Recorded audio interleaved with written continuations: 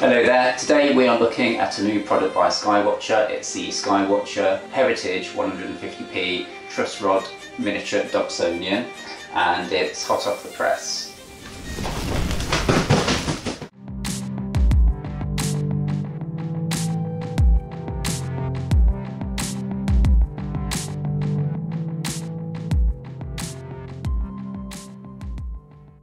This is the successor, well not the successor, it's a slightly bigger brother to the Heritage 130p, and that was released back in 2009 I think, and it was to celebrate 400 years since Galileo looked up at the sky using his refractor telescope. Curiously, it's a Newtonian telescope invented by Sir Isaac Newton, so I'm a bit surprised that when they did release that, they didn't release a refractor, which would have been possibly a bit more fitting.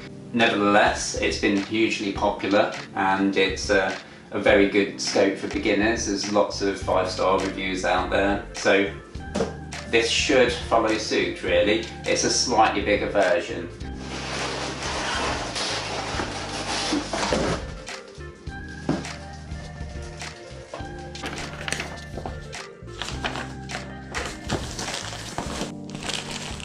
Red dot finder, put that on the side, ready, and there's the 10mm and 25mm super eyepieces. So what might be apparent looking at this is it's already pre-set up. There's not really any setup to do other than remove the bag and adjust the optical tube on its rail to get balance. Kind of aimed for beginners and people that want something quick and easy to set up and easy to store. It's probably quite prudent of me to take some measurements and some weights really. So out the box, we're looking at a total height of about 21 inches tall, and it's about 14 inches wide. Because it's got a Vixen dovetail rail on it, it'll be quite handy as a lightweight telescope to put on different mounts. Let's plonk this down and see what the optical tube weight is. 3.9 kilograms. This is the first truss rod telescope I've ever used, so that's the disclaimer.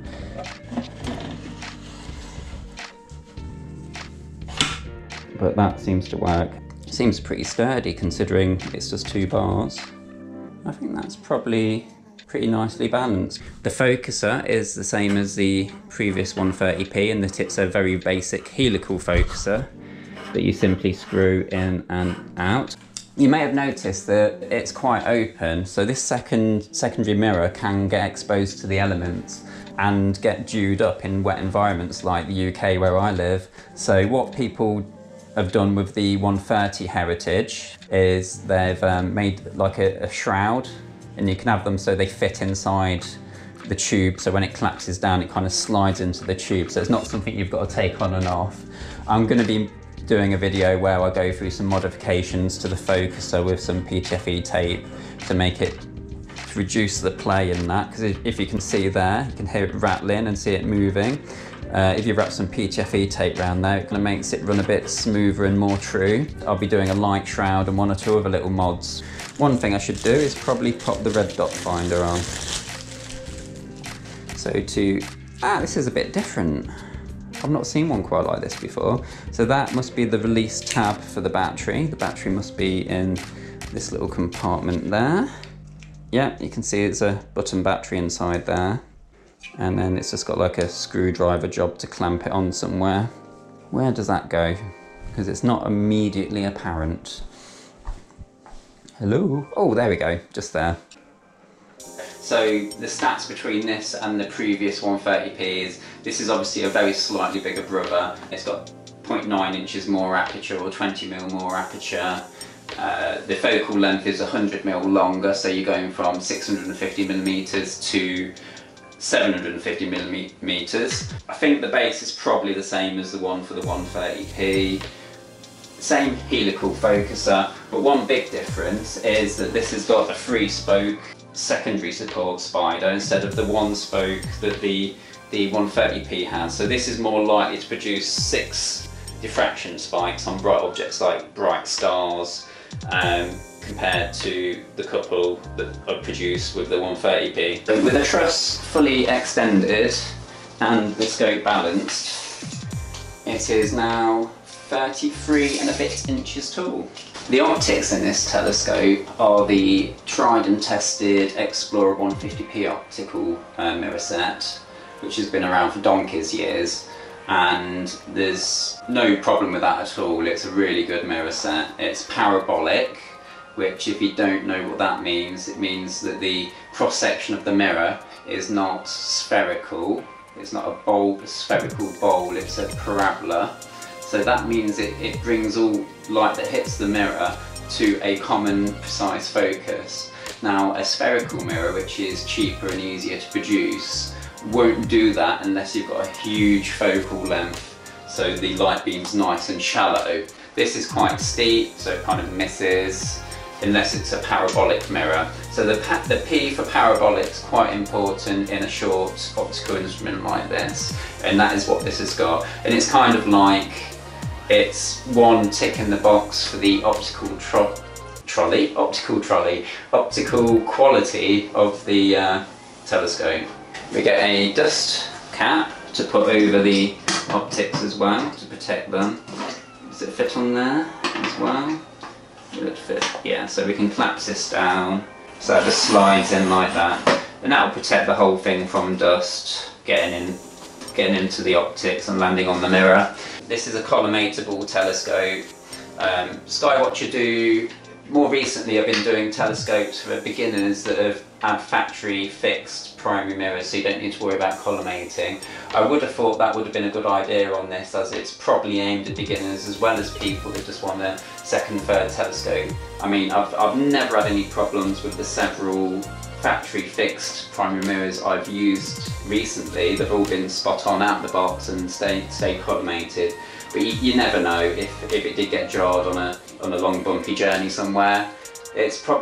Actually, that might be the thinking behind it, really. I mean, I don't know if Skywatcher are thinking, you know, this is going to be taken out to dark sites because it's so portable, it's going to get bumped about. In which case, it's probably a good idea that you can actually adjust the primary mirror on these. So, yeah, I'm speculating, but yeah, that kind of makes sense in my head at least. As well as the primary mirror being collimatable, it has like 3 screws to adjust tilt of the secondary, but I rarely have to adjust secondaries on Newtonians. The collimation, it's not difficult to do when you know how, and there's lots of tutorials out there on collimating. You can just do it on a star basically. If you defocus, if you look, put an eyepiece in there, focus on a star and then defocus that star so it looks nice and big, you'll notice that the secondary obstruction will make a little hole in the defocused star, and that should be bang centre in the middle. And if it's not bang centre in the middle, it's off to one side, then your collimation's not right, and then you just have to adjust these screws until you've got that little donut in the middle of the big ring and it's all nice and concentric. That looks a bit dodgy, ignore that. This has 33% more light gathering capability than the 130p as well, so it's going to be slightly better for those faint to deep sky objects. It's going to have a little bit more resolution for like the moon and the planets to resolve that fine detail as well, and it will give you a slightly brighter image. Here in the UK, this telescope set me back about £200. I think it's 199 plus shipping. So what could you expect from other telescopes in that price bracket?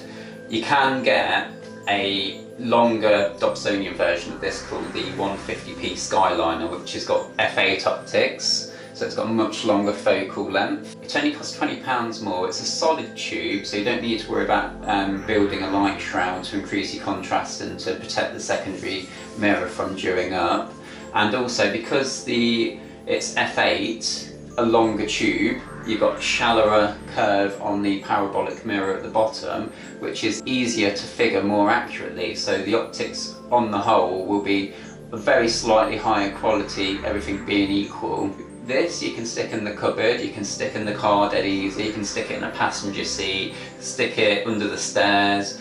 It's tiny, it goes down really small, you can pick it up, it's got a handle to pick it up, you can probably pick it up with one arm.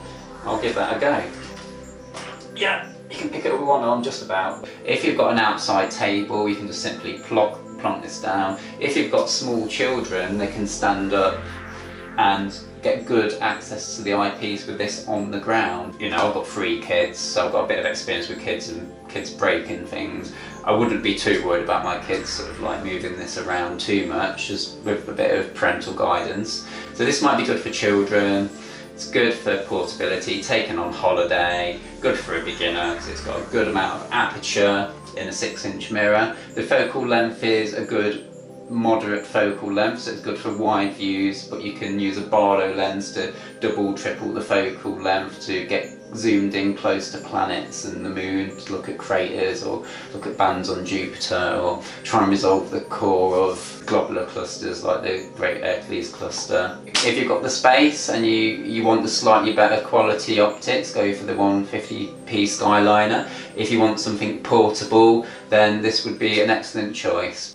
Okay, thanks for watching the initial thoughts about an overview of the Skywatcher Heritage 150p. It's brand new out by Skywatcher, so there's probably not too many other reviews out there for this at the moment. It's kind of why I wanted to buy it. I wanted to get in there quite quickly to show you guys around the telescope. Now, I will be doing more videos for this telescope. Usually I buy a telescope and I do several videos, put it through its paces, do a few little mods to it if necessary. Like with this one, I'll be doing a light shroud mod and the PTFE mod for the focus, so at the very least maybe 1 or 2 other mods. So I'll be recording those, so if you want to follow along with that, hit the subscribe button and the bell notification and you just get alerted to that video so you can watch it when I've got that posted up ready to view. So if you want to do that, that'd be good, and I will see you hopefully on the next video. Just a quick amendment to the video. I just noticed after I finished recording that the dust cap for the focuser is also a collimation cap. You can see it's got like a little small hole, pinhole in the middle there, and then a reflective coating on the inside. So that's for helping you to align the mirrors as well as keeping the dust out of the optic. So that's a nice little touch. I thought I'd just sort of add that to the end of the video. Okay.